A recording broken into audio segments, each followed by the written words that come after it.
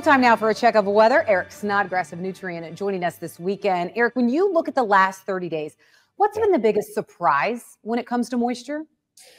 I think it's just the disparity across the country. I mean, you take a look at parts of the Mid-South getting over into the Southern Plains. I mean, Oklahoma and Texas, we've got places that have had 5 to 6 times their normal amount of rainfall in the last 30 days. And then you go just north of it, corners of Kansas, Colorado, most of Nebraska, Western Iowa, pockets of Illinois, Minnesota. You have spots that are like, hey, share the rain a little bit.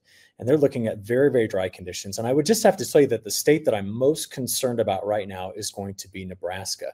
And it's not just what's come recently, it's what's still lacking in the soil moisture below. We've got very low soil moisture values in pockets of the Western Corn Belt, while soils are completely saturated across the southern tier of the United States and pockets of the Northeast.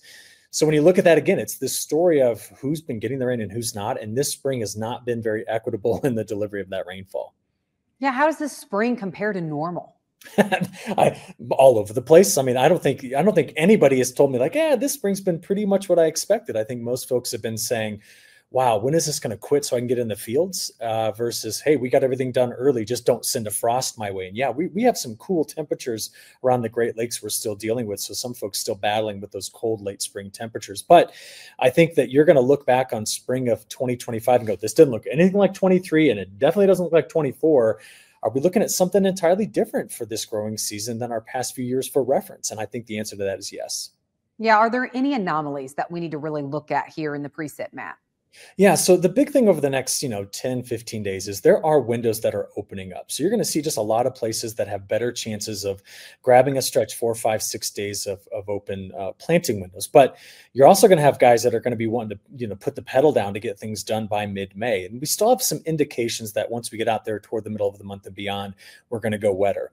Right now, though, the big slowdown is in the Southeast. So think cotton, peanuts. We do grow corn, soybeans, and other crops down there.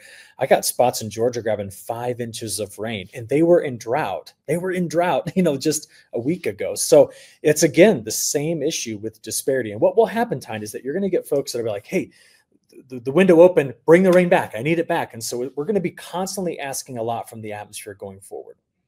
We're watching dryness. We're watching the talk of drought this summer. Eric, the Climate Prediction Center just released an updated forecast for summer, saying that ENSO-neutral will continue through summer and early fall in the Northern Hemisphere. What does that mean? What could it mean for summer drought? There's often a thought process that you have to have a La Nina in order to have a drought in the summer in the Midwest. You don't, right? The actual more important thing is the ocean temperatures off the Baja of California or in the Gulf of Alaska. We've already got cold ocean temperatures off the Baja of California. If we kind of double whammy that up with cold water in the Gulf of Alaska, or even all the way back over toward Japan, hugging the land, that is the recipe for problems. So when we see these summer forecasts for June, July, and August, specifically July and August, continuing to show up with these drier risks like this newest forecast from the European model, which was just released, we can make a story out of that saying that this is a viable option for the atmosphere to choose. What is it? A big ridge in the central United States based upon the colder water that's existing right now off the coast of the west coast of North America. So here's the lesson. If in the next 40 days, those water temperatures warm, you know what's going on? The atmosphere is gaining momentum. If it gains momentum, we tend to have more frequent weather systems and no major risk of drought. If they stay cool, we tend to have greater risk of central United States drought. That's what I'm watching most closely over the next 45 days.